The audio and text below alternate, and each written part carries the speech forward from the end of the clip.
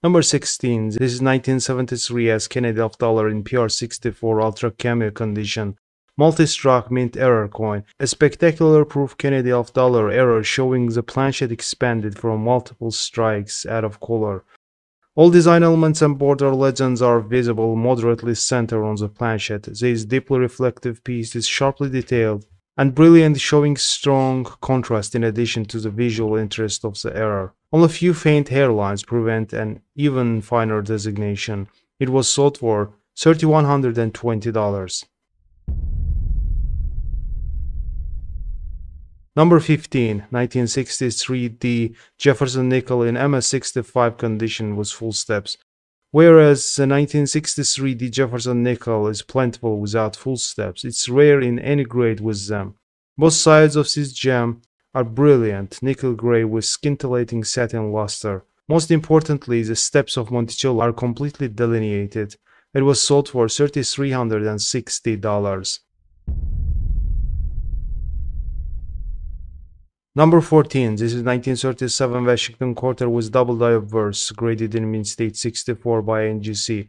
After initial flourish of economic recovery during 1934-1936, the United States slipped back into a short but nasty recession in 1937-38, and this reduced commercial activity was reflected in lower mintage. The Philadelphia Mint coined fewer than half the number of quarter dollars coined the previous year, though this issue remains plentiful in grades through MS66. Higher certified coins are available in limited numbers and priced accordingly. Two nice double die obverse varieties are known for this issue, the first being prominent enough to be illustrated and priced in popular catalogs. This gem was sold for $4,443.75 with buyer's fee. Number 13, 1992 D Lincoln Cent in superb gem condition, graded as MS69 red by PCGS. This pinkish-orange superb gem is at the threshold of the numismatic perfection, bright, lustrous, and smooth, an exquisite example of both the issue and type. It ended up selling for $4,600. Number 12, 1976 S Jefferson nickel struck on a wrong planchet, graded as PR68 red ultra cameo by NGC. With weight of 3.1 grams, this proof nickel was impressed on Lincoln Cent planchet. Rich copper orange hues adorn the liquid-like mirrors, while the sharp frosty central devices display stark contrast. Neither side has a mentionable blemish. It was sold for $4,800. Yet another error coin, 1973 D Kennedy of dollar double struck, graded in mint state 62 by PCGS. Due to rotation of the planchet, the second strike was 10% off center, creating such twin Kennedy's effect on obverse. This error coin was sold for $4,800. Number 10. This is 1961 Roosevelt dime with attractive toning, graded in mint state 67 plus full bands by PCGS. According to NGC, starting this year and lasting through the early years of clad coinage, mintage rose dramatically in response to a growing shortage of coins. It ultimately turned out there were enough coins to go around, but they were not being returned to circulation in a timely manner by coin-operated businesses. The 1961 P dimes were hoarded in back quantities, though a certain percentage of these pieces were melted during the periods when their bullion value greatly exceeded their numismatic value. Certified examples are plentiful through MS67, but examples having full torch or full band details are in very short supply. This rarity was sold for $5,006.25 with buyer's fee.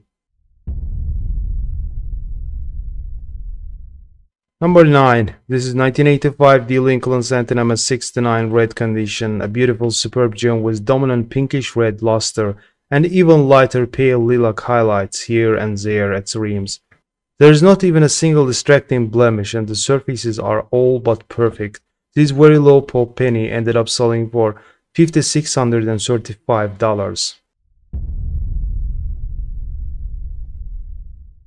This is 1942 D Jefferson nickel in MS65 condition with full steps. famous D over D repunched mint mark variety. The D mint mark was punched into the reverse die twice, first at an errant 90-degree rotation, and then corrected upright. This variety is popular and scarce in high grade. The present full steps example displays lovely frosty luster and just a tinge of light golden toning. No distracting abrasions are seen. It was sold for $5,760. Number 7. This is 1969 Lincoln Center MS67 red condition. A bit hazy in appearance, yet still dominated by extremely vivid medium red luster. There are no detracting blemishes, as one should expect at the superb gem level of preservation. It was sold for $5,750. Number 6. This is 1941 Jefferson nickel in PR68 plus condition. Sheer quality of preservation is what earns this coin the distinction. The proof of 1961 nickel is generally plentiful, although pieces in the lofty PR68 grade are notably rare.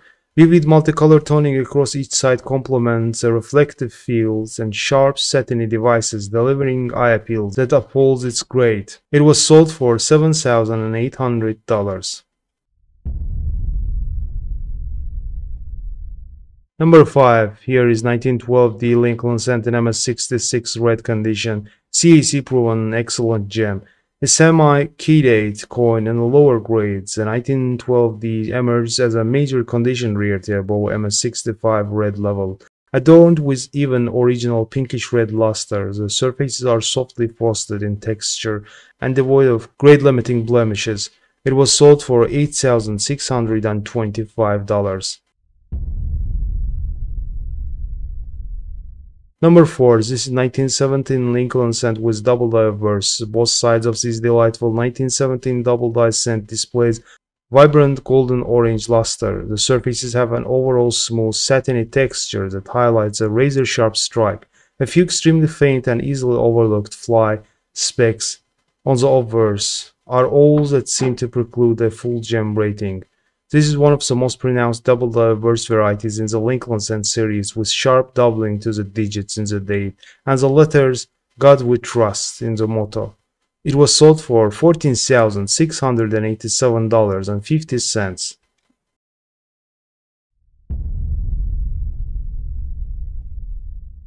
Number 3. Here is attractively toned 1939 S Washington quarter in MS68 condition. Grade had been further proven by CAC. According to NGC, the popularity of collecting United States coins by date and mint emerged during the mid-1930s in the response to the several very low mintage issues struck 1930-1933 that had already gained premiums. Hoping for lightning to strike twice, speculators routinely saved fresh rolls of new coins for decades afterwards. This has assured that a relatively low mintage coin such as 1939 S quarter, which is rare in MS67 grade and higher, this rare gem ended up selling for $23,062.50 with buyer's fee. Number 2. Here is 1954 Lincoln cent in MS67 red condition. According to Heritage, the exceptional quality of this coin is confirmed by a review of comments made by David Lang in his reference, The Complete Guide to Lincoln Cents. 1954 P cents are noted for their generally poor quality. Most are dark and were coined from severely overused dies. The reason for both low mintage and the drastically inferior quality of this issue remain unknown. Razor sharp strike definition and rich original mint red luster support MS67 red grade assessment, along with clean, nearly pristine surfaces and vibrant luster. A great coin with tremendous eye appeal. It was sold for $23,500. Number 1, and this is 1951 Franklin of dollar in PR69 condition. This true gem is in threshold of numismatic perfection. Proof sales, which had more doubled between 1952 and 1950, rose only slightly for 1951. The quality of the coins improved, though there are still many 1951 proof half dollars coined with only semi-brilliant fields. It may be that the dies were fully polished when new but lost some of their brilliance after repeated use. The standard of quality familiar to collectors in Proof's coin during recent decades was simply unimaginable in 1950s. This NGC graded gem ended up selling for $29,250 with buyer's fee. Thanks for watching this video. If you found this information helpful, please consider subscribing to our channel for more captivating numismatic content. Take care.